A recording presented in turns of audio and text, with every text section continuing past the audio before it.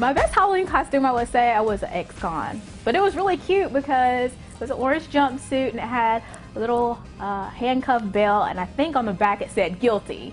It was awesome. I loved it. Well, my favorite Halloween costume I've ever worn was Dorothy. One year my mother made me dress up as a mermaid, and she forgot to cut the bottom out of the tail, so I pretty much could not walk the entire Halloween, so she had to do all my trick-or-treating for me. I think it was sophomore year of college. I was Flavor Flav.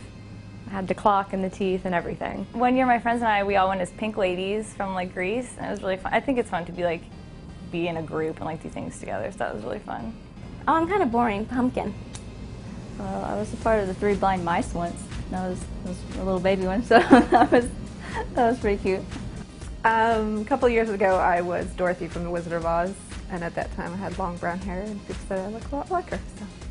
Probably when I was a NASCAR driver. Last year I was Rudolph in honor of my biggest fan. Probably Dorothy a couple years ago. I was a ladybug and matched my dog. I actually had a really amazing angel costume last year that was handmade. I had real feather wings. It was pretty special, and somebody stole my wings.